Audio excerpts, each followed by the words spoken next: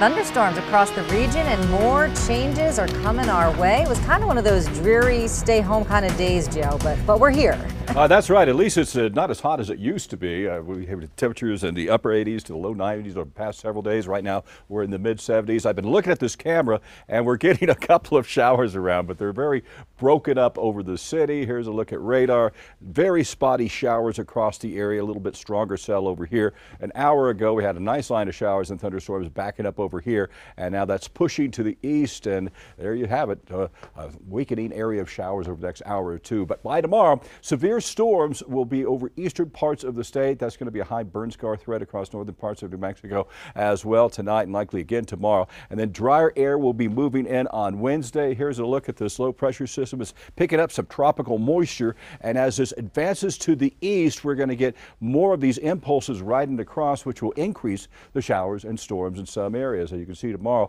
the input will be especially from the central mountain chain on into eastern parts of the state. So that's the biggest concern right there with strong winds, the potential for hail. This flash flood watch in effect across the northern burn scars in effect until 6 o'clock in the morning. It could get issued again for tomorrow, but here's your forecast for tomorrow. Breezy in the afternoon, no doubt. Some showers and thunderstorms around for the first half of the day. Then the drier air works in and winds get on the increase a bit, and it will be warm, but it will be drier air working in from the west. Okay, for tonight, a few showers and thunderstorms continuing across northern parts of New Mexico. That's 7 o'clock in the morning with some lingering showers there. As we advance through the morning hours, see around 10 o'clock in the morning, there could be a few showers or thunderstorms clipping the area, but it really gets stronger as we work in toward noon. You see these thunderstorms across the central mountain chain, then that works in an easterly direction, and some of these could be strong to severe with large hail and potentially damaging winds in this area in the green, especially from the central mountain chain eastward. And as we go into the following day, look at the dry skies taking over, temperatures in the 70s and 80s, but still hot over southeastern parts of New Mexico. Four Corners region forecast checks out like this. We're going to have dry skies across the area. There will be some showers and thunderstorms, but mainly in the mornings. And look at the fall conditions with those overnight lows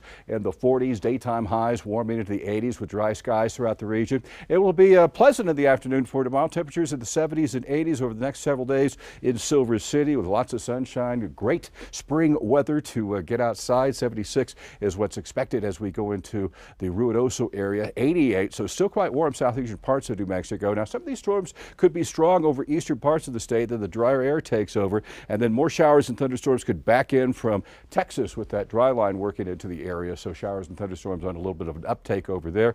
Northern, northeastern parts of New Mexico will have those showers and thunderstorms. They could be strong, rolling off the central mountain chain on into the east. It dries out for a couple of days before it picks up again as we get later into the forecast period. Showers and thunderstorms will be working around really for the first half of the day around the Santa Fe area. Some of these could be strong, but as we get into late afternoon, drier air will be taken over. And look at these lows in the 40s and 50s with temperatures in the 70s and 80s. So a very pleasant trend will be taking shape, and we're going to have that refreshing morning. There could be a couple of showers and thunderstorms around for the first part of the day before things dry out later on, and then back to sunshine, refreshing mornings with temperatures in the 50s and daytime highs in the lower to middle 80s for Wednesday, Thursday, Friday, and we get into the upcoming weekend, a little bit breezy in the afternoon, and fall officially begins at 6:43 in the morning on Sunday. So after this heat wave we've had, we're in for some more impressively cooler fall temperatures. Alrighty. Let's